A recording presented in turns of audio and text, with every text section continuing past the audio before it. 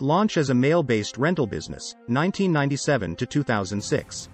Mark Randolph, co-founder of Netflix and the first CEO of the company. Reed Hastings, co-founder and the current chairman and CEO. On August 29, 1997, Mark Randolph and Reed Hastings founded Netflix in Scotts Valley, California. Hastings, a computer scientist and mathematician, was a co-founder of Pure Atria, which was acquired by Rational Software Corporation in 1997 for $700 million, then the biggest acquisition in Silicon Valley history. Randolph had worked as a marketing director for Pure Atria after Pure Atria acquired a company where Randolph worked. He was previously a co-founder of Micro Warehouse, a computer mail-order company, as well as vice president of marketing for Borland International. Hastings and Randolph came up with the idea for Netflix while carpooling between their homes in Santa Cruz, California and Pure Atria's headquarters in Sunnyvale. Patty McCord, later head of human resources at Netflix, was also in the carpool group. Randolph admired Amazon.com and wanted to find a large category of portable items to sell over the internet using a similar model. Hastings and Randolph considered and rejected selling and renting VHS tapes as too expensive to stock and too delicate to ship. When they heard about DVDs, first introduced in the United States on March 24, 1997, they tested the concept of selling or renting DVDs by mail by mailing a compact disc to Hastings's house in Santa Cruz. When the disc arrived intact, they decided to enter the $16 billion home video sales and rental industry.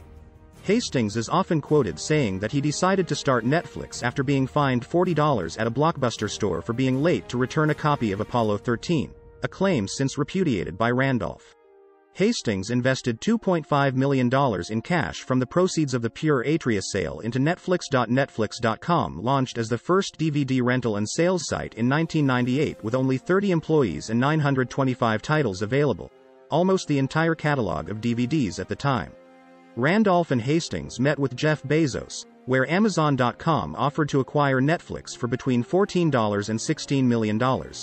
Fearing competition from Amazon, Randolph at first thought the offer was fair, but Hastings, who held a major 70% of the company, turned it down on the plane ride home.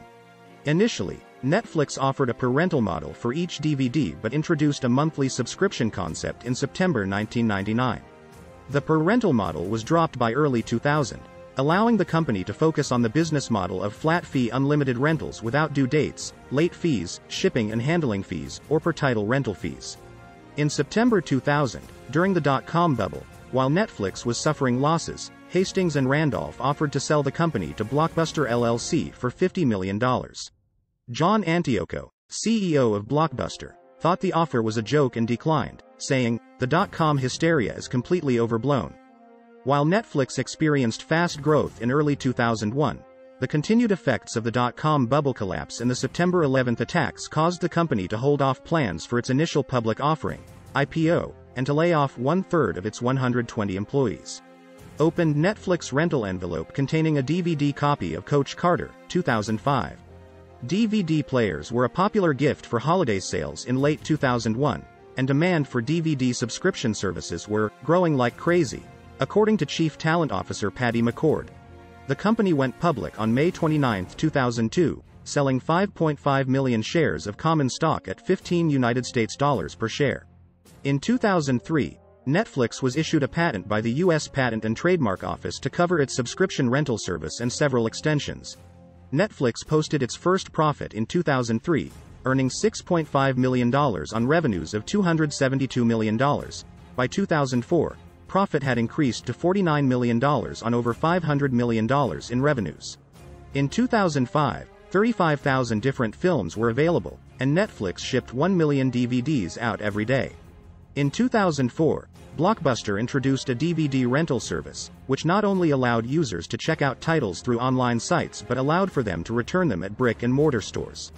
By 2006, Blockbuster's service reached 2 million users, and while trailing Netflix's subscriber count, was drawing business away from Netflix.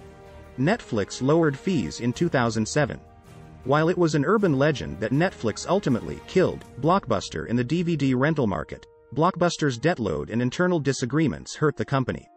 On April 4, 2006, Netflix filed a patent infringement lawsuit in which it demanded a jury trial in the United States District Court for the Northern District of California, alleging that Blockbuster LLC's online DVD rental subscription program violated 2 patents held by Netflix. The first cause of action alleged Blockbuster's infringement of copying the dynamic queue of DVDs available for each customer, Netflix's method of using the ranked preferences in the queue to send DVDs to subscribers, and Netflix's method permitting the queue to be updated and reordered. The second cause of action alleged infringement of the subscription rental service as well as Netflix's methods of communication and delivery. The companies settled their dispute on June 25, 2007. Terms were not. On October 1, 2006, Netflix announced the Netflix Prize, $1 million to the first developer of a video recommendation algorithm that could beat its existing algorithm Cinematch at predicting customer ratings by more than 10%. Through its division Red Envelope Entertainment, Netflix licensed and distributed independent films such as Born into Brothels and Sherry Baby. In late 2006, Red Envelope Entertainment also expanded into producing original content with filmmakers such as John Waters. Netflix closed Red Envelope Entertainment in 2008. Transition to streaming services, 2007 to 2012. In January 2007, the company launched a streaming media service, introducing video on demand via the internet. However, at that time it only had 1,000 films available for streaming, compared to 70,000 available on DVD. The company had for some time considered offering movies online, but it was only in the mid-2000s that data speeds and bandwidth costs had improved sufficiently to allow customers to download movies from the net. The original idea was a Netflix box that could download movies overnight and be ready to watch the next day. By 2005, Netflix had acquired movie rights and designed the box and service. But after witnessing how popular streaming services such as YouTube were despite the lack of high-definition content, the concept of using a hardware device was scrapped and replaced with a streaming concept. In February 2007, Netflix delivered its billionth DVD, a copy of Babel, to a customer in Texas. In April 2007, Netflix recruited Anthony Wood, one of the early DVR business pioneers, to build a Netflix player that would allow streaming content to be played directly on a television set rather than a PC or laptop. While the player was initially developed at Netflix, Reed Hastings eventually shut down the project to help encourage other hardware manufacturers to include built-in Netflix support. In January 2008, all rental disc subscribers became entitled to unlimited streaming at no additional cost. This change came in a response to the introduction of Hulu and to Apple's new video rental services. Page needed. In August 2008, the Netflix database was corrupted and the company was not able to ship DVDs to customers for 3 days, leading the company to move all its data to the Amazon Web Services cloud. In November 2008, Netflix began offering subscribers rentals on Blu-ray and discontinued its sale of used DVDs. In 2009, Netflix streams overtook DVD shipments. On January 6, 2010, Netflix agreed with Warner Bros. To delay new release rentals 28 days prior to retail, in an attempt to help studios sell physical copies, and similar deals involving Universal Pictures and 20th Century Fox were reached on April 9. In July 2010, Netflix signed a deal to stream movies of Relativity Media.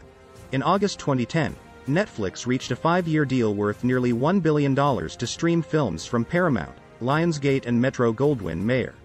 The deal increased Netflix's annual spending fees, adding roughly $200 million per year.